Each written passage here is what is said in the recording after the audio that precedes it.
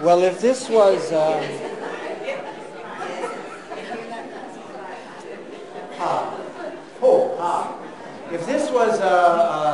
if this was Cape Canaveral, I think it was Cape Canaveral, maybe it's called Cape Kennedy now.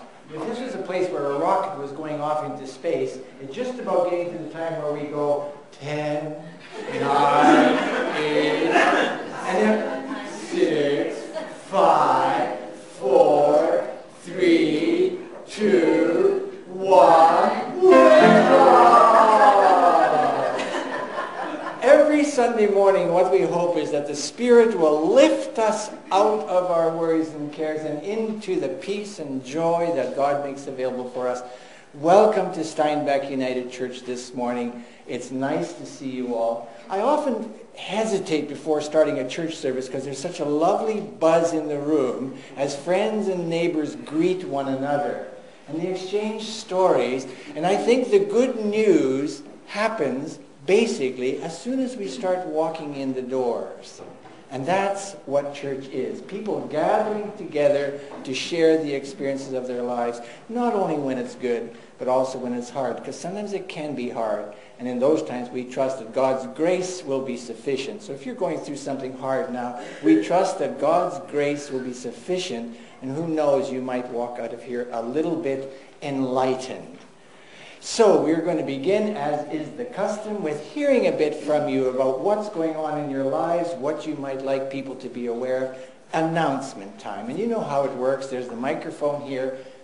Please come forward and share what you have to share. Well, folks, this is the season of Advent. And Advent is a word that means, it suggests that we are waiting, we are expecting. And the things I've been hearing is that you folks are waiting and expecting. And through the season of Advent, we light candles. Generally, on the first Sunday, we light a candle for hope. What is hope? Can somebody give me an example or a definition of what hope means? Just shout it out. I hope somebody knows. I wish that things will improve. I wish that things will improve. A desire, a longing. Wanting things to happen that are good.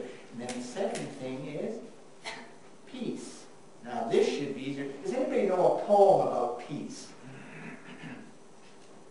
Nothing? Does anybody know what peace means? Does anybody have any example? Go ahead, Anya.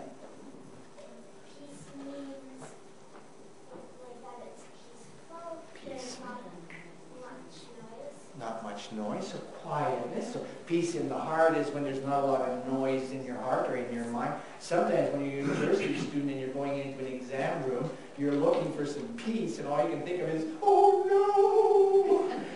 Absence of turmoil, then I guess. Absence of turmoil, calm. And then the third Sunday we call joy. And I think one of the great examples of joy was just the way we sang those two songs there. It's just so nice to lift up our voices and to sing. Is there anybody here joyful about anything special? What?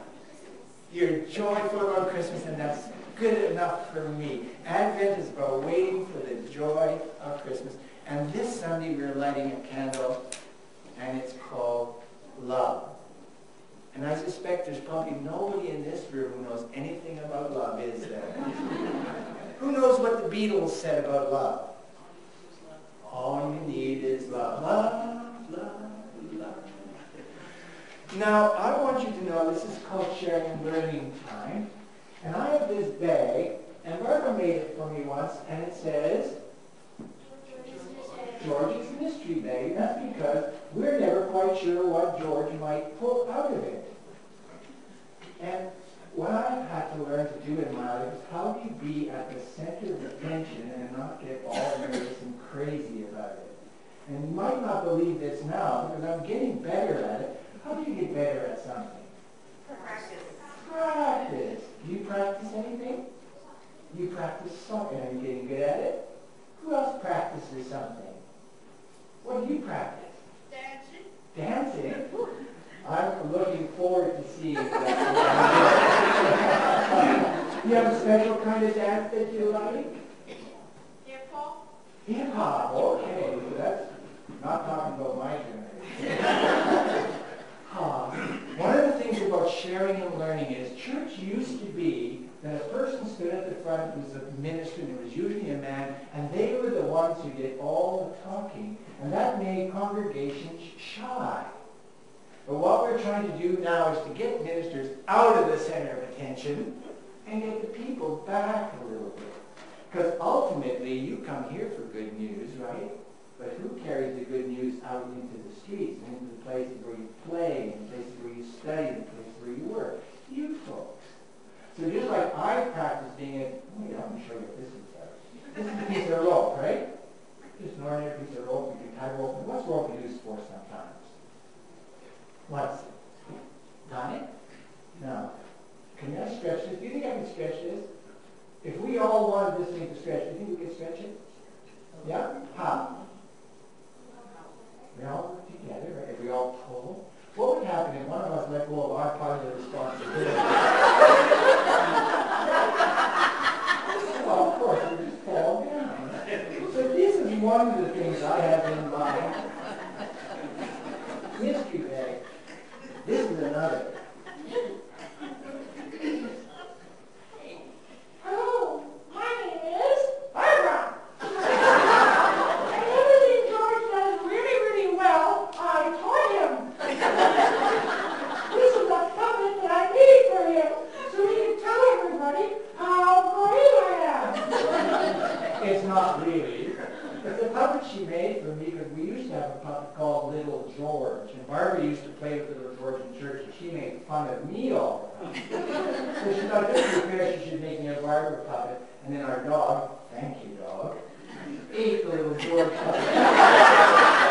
So I got the power.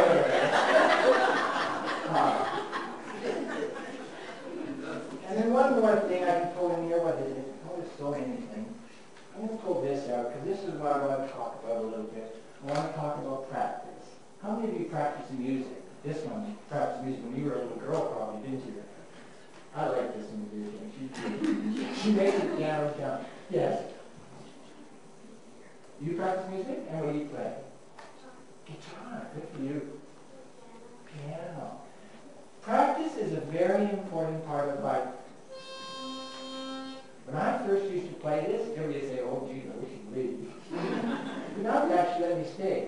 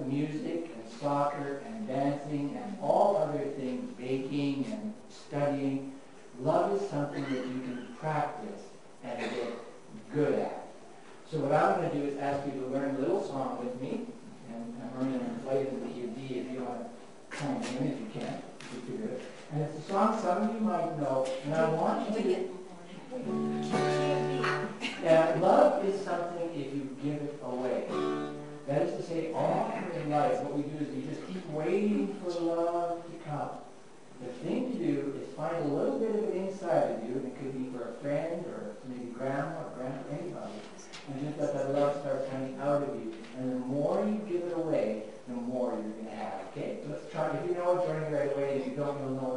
second time. Love is something if you give it away, give it away, give it away. Love is something if you give it away, you end up having more. It's just like the magic penny, hold it tight and you won't have any. Lend it, spend it and you have so many, they're all over the floor. For love is something if you give it away, give it away, give it away. Love is something if you give it away, you end up having more. Now kids, I think are going downstairs to do something, maybe baking. Is that right? And let's sing it one more time as the kids are going to where they're going, and then we'll carry on with whatever we need next. Love is something if you give it away, give it